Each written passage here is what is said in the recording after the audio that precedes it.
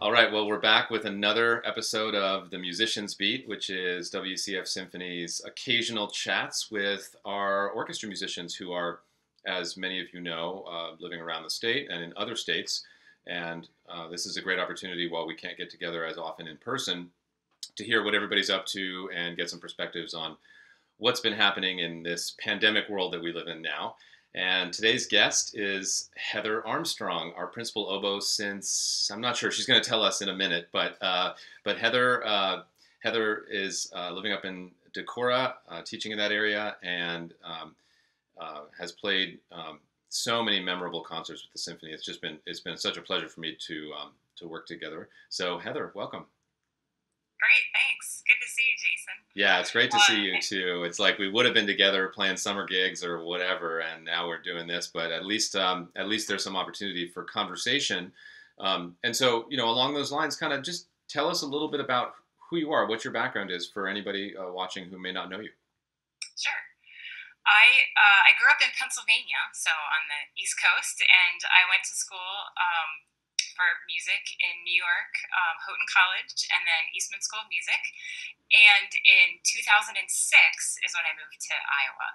And, a lot of people ask me, well, how did you end up here from Pennsylvania? And it really was the job at Luther College. So I teach oboe there and music theory first and second semester, and a music ed class, double reed methods for those students who are going into music education. So they learn how to play the oboe and the bassoon. So I've actually been playing with the orchestra for that same amount of time. I think I started that same fall I moved to Decorah, and it was an absolutely wonderful discovery to find this gem of a little orchestra in not too far from where I live. It's about an hour and a half drive, but it's been a really important and special part of my musical life since I moved to Iowa. Well, it's something that folks may not think about is how much driving is a part of the life of the Midwest musician, particularly out here in Iowa. And you certainly have experienced that. I mean, just in your drive from the Decorah area down to Waterloo-Cedar Falls, but I'm sure you've also had gigs elsewhere, and that can get pretty hairy in the winter. We've had conversations before about that. It sure can, yep. Sketchy roads out there when it's windy. Well, so in addition to your teaching and, of course, playing with the orchestra and the section, certainly you've done a lot of other really interesting work with different composers and a whole array of different artists. Tell us about some standout projects that have gone down for you over the last 5-10 years. Sure. I think one of the most long-standing collaborations maybe I've developed since moving here is with my friend and colleague Brooke Joyce, who also teaches at Luther College and is a wonderful composer. And I've played a number of his pieces over the years and have gotten involved in the Iowa Composers Forum, where I've played some other Iowa composers' music, including Brooke's music.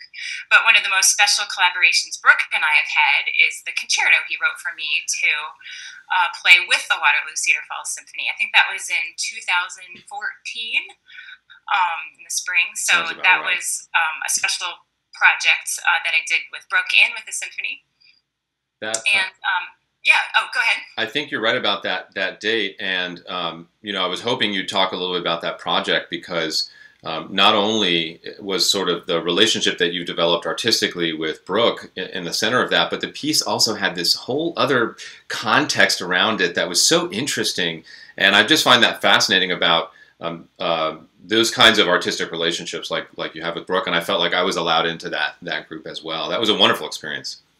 It was really wonderful, and even though I haven't performed it again yet as an orchestral piece, Brooke and I have done it in a couple other places. Him playing the piano, and he made a reduction of the orchestra part. So I've had a couple other chances to perform the piece. The International Double Reed Society has an annual conference, and so we did it there. We've done a couple of the movements at Luther. So it's been great to revisit it over the years and keep coming back to it as music that I learned brand new. No one had ever played it the first time, and now I feel like having done it 3 or 4 times now, it feels like a really special piece to me. What an incredible experience to sort of be part of just an idea at the beginning that becomes a piece of music, and then it starts to gain a life of its own as you perform it in different places and for different audiences. That's wonderful, and I think that's testament to the ability to develop the kind of relationships, like obviously that you and Brooke have, up on the faculty there, but bringing your music outside of the walls or on lawns of Luther College. Maybe we'll get a chance to hear some of that music in our archive series over the course of the year. We'll be mixing that in with our live performances, so we can talk about digging that one up. I've been doing a lot of digging in the archives, of course, because we can't do normal performances. And so to come to, the part of the interview that everybody seems to be most interested in, kind of what is post-COVID life like for you as an educator, as a performer who plays in large ensembles and also performs for all kinds of audiences. Talk a little bit about how this has been since it came on and some of the adjustments and changes in thinking that you've made. Sure. It's been quite a ride the last 6 months. Probably the major challenge for me has been in my teaching. So a very abrupt and sudden move to teaching remotely in March. That shift all happened right around our spring break. So we had still about a half a semester left, and I spent spring break trying to prepare to teach lessons, music theory, and methods online 10 days later. And then we had about 7 or 8 weeks left of the semester. So I felt like my workload increased, I don't even know how many times, but I felt like I was constantly working during that time. And of course, all the performing kind of just disappeared during that time. So some of the things I'd been looking forward to, there are a couple more symphony concerts left in the season. I was scheduled to perform at the International Double Reed Society Conference in Iowa City, and that was canceled, so that was kind of a disappointment. So kind of the sudden lack of performing combined with the very sudden increase in workload in terms of my teaching was a very kind of a strange combination, I guess. Yeah, and I think a lot of us found ourselves doing these sort of other tasks that we might have done normally, but now there was a gap here, but a need over here, and really having to shift. I'm curious, as you've come back towards like this new school year and what typically is a new symphony season and a new arts season, it almost always runs on that same September through May calendar. What are the things to you that you're most looking forward to right now, at least in terms of the landscape that's in front of you? I know everything changes every other day, but let's just say right now. And in addition to that, what are the things that you think have been the biggest challenges or might continue to be the biggest challenges?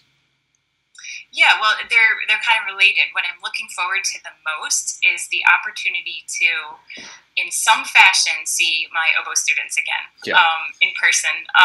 And that's Luther's plan for now. Starting in October, some sort of hybrid in-person combination of lessons. So what I'm hoping for is to be able maybe to see my students in larger spaces.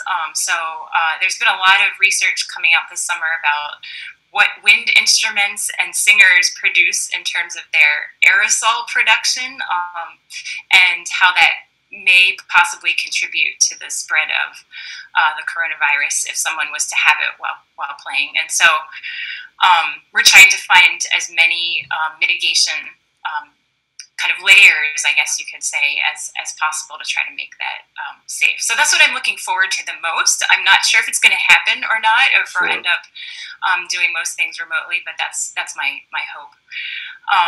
And the challenges are related to that as well. So how to continue to teach and connect to students and provide them with the learning opportunities that they're looking for and that they need during this time in a way that serves them the best and tries to keep everyone as safe and healthy as possible.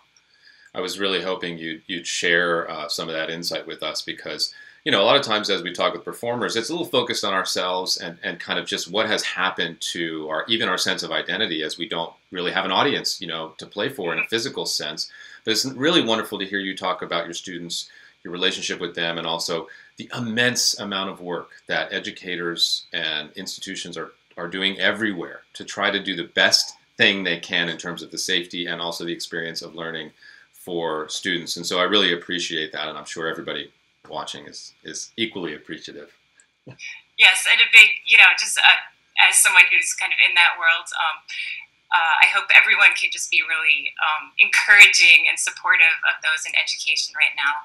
I think unlike, say, the medical profession, education, we're just kind of out there on our own trying to do the best we can. We don't have as much guidance or, support in terms of getting protective equipment and things. And just a shout out to educators in all levels and for everyone to keep supporting people doing that work. Well, and a shout out to you, Heather, and you're doing a lot of that work yourself, and we're very proud of you for it. And it's wonderful to see that hopefully we'll be, getting some oboe lessons going for you in person soon. In the meantime, we're going to wrap up here, but I just want to thank you once again for joining on the Musician Beat, and hopefully we'll be seeing you as part of our concerts that are going to be going on online throughout the course of the season. We hope to get back to audiences, in the spring sometime, but it's going to depend on a lot of different factors, and so for now, we're proceeding with our safety protocol for small ensembles to perform virtually, and hoping we'll see you on some of those shows this semester. That's another thing I'm looking forward to is playing again. Yeah, in whatever capacity that is. Well, we'll get there, working hard to do it. And in the meantime, we love the fact that you shared your thoughts with us. Thanks so much, Heather. Great, you're welcome. It was really good to see you, Jason. Likewise.